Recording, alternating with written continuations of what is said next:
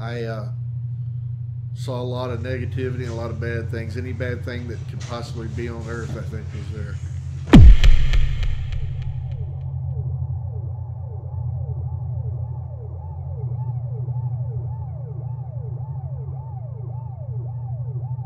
My name is Bruce Smith. I was an employee at United States Penitentiary Leavenworth for the years 1982 to 2003. I knew Leonard Peltier for about 20 of those years. American Indian activist Leonard Peltier has served 36 years in federal prison for the killing of 2 FBI agents during a shootout on the Pine Ridge Reservation in the 1970s. The evidence presented by the prosecution has since been debunked and proven fabricated. The prosecuting attorneys now admit that they could not prove that Peltier actually committed the crime. Over the years, Amnesty International has deemed him a political prisoner, and his release has been demanded by millions across the globe, including Nelson Mandela, Mother Teresa, the Archbishop Desmond Tutu, and the Dalai Lama. Despite proof that he was convicted on a basis of suppressed evidence, judiciary misconduct, and coarse testimonies, Leonard Peltier continues to be warehoused. The FBI is the hierarchy in the prison system. They have 1 or 2 agents assigned, and they do call the shots. Since his arrest, he has been harassed and abused by the FBI. This same agenda set to eliminate Peltier through the Bureau of Prisons continues vigorously still today, amplifying the clear abuse of correctional power and misconduct by the FBI and the Bureau of Prisons. He's not a threat to anyone in there. He never has been a threat to anyone in there. And to keep messing with a man that is in such bad health, it's as if somebody gets a special act money award if he dies on his shift. Leonard is so high profile, all the shots were called through the Department of Justice, FBI. It was so high profile that consequently, anytime there was an investigation into a murder, an escape attempt, assault, usually Leonard was locked up under investigation. Almost every time.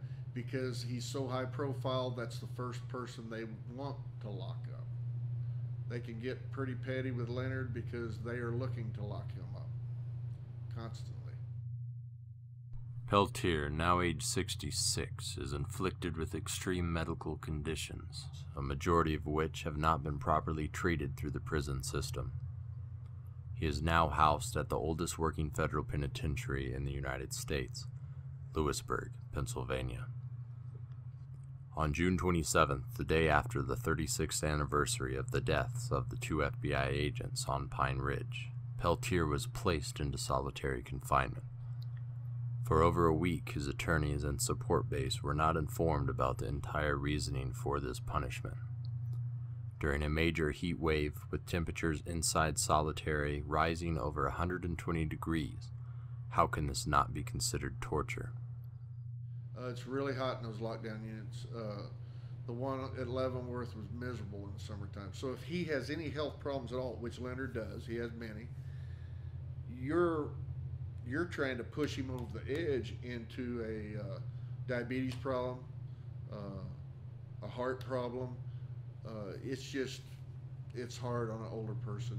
And the fact that the shots are bogus that he's locked up under right now, the 2 incident reports, it makes you question the whole purpose. Are they wanting him to die? It's a good question. They're giving him the death penalty by leaving him in that type of an environment. The man needs medical treatment. He needs to have access to medical treatment. If they're not going to give medical treatment to him, they need to release him as soon as possible to the public. At approximately 8 a.m. on June the 27th, Leonard Peltier was accused of having the possession of money. This is prohibited within the federal prison system. This money was sent to Peltier by a supporter in Scotland. Officer Wagner of the Bureau of Prisons at Lewisburg writes the report incriminating Peltier of this infraction, but he fails to report why the money was allowed to get to Peltier in the first place. The shot is bogus about the money being sent into him. The reason it's bogus, there would be a SIS hold on Leonard Peltier automatically. So the mailroom, as soon as they get the mail, it is told to be sent to SIS, which is the Intelligence Investigative Department of the Bureau of Prison at that particular penitentiary. The SIS is the one that has a hold on the mail. So they cannot, the mailroom cannot give the mail directly to Leonard Peltier. It first has to go to SIS so that they can look at it, they can copy it, see if there's anything in there they can do something on the street with. Is there going to be a walk for Leonard Peltier? So we'll assign this many agents to this walk. He's too high profile. So the shot is bogus in that sense right there. There was an SIS hold on him. The mail can't go straight to him without going to SIS.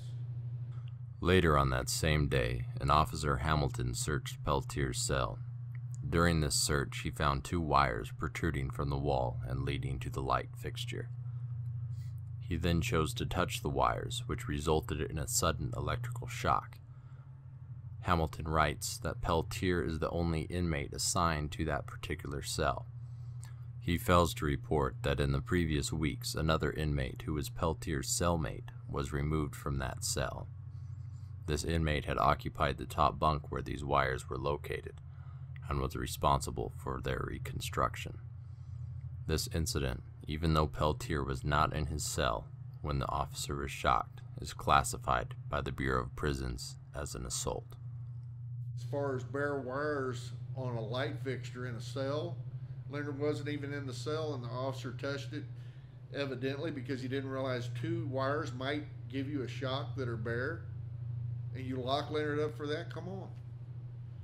Come on. If the officer was not smart enough to realize a bare wire will shock you, he should get the shot. Not an inmate that was his house. That was his cell. It's ridiculous. Both shots are ridiculous. At this moment, Leonard Peltier is housed in a solitary confinement unit in Pennsylvania. This is a grave threat to his life, and immediate action must be taken before it is too late. Right now, Leonard's dead. Can we give him this little bit of hope by actually doing something for a change instead of saying, oh, we'll do it next year? Oh, yeah, we'll get to it. It's not a priority, but we'll get to it. It's close. It's second. No, it better be first right now or he's dead. Everybody, if you're not going to stand up and help this man before he's dead, the blood is on your hands. I'm doing all I can do right now. My neck is stuck out and I don't care. Life has been good for me, but there's a lot of injustice that takes place in our government today and in the public and the private sector. But if we don't stand up, it'll never change. And by golly, my granddad, he's in his grave, but he and my dad are going to be proud of me for standing up and being accountable. Leonard needs to be out as soon as we can get him out. We got to get him out of prison so he can do good things. There's so many good things he can accomplish. If we don't do something right now, he will die. And then the blood is on our hands as a people.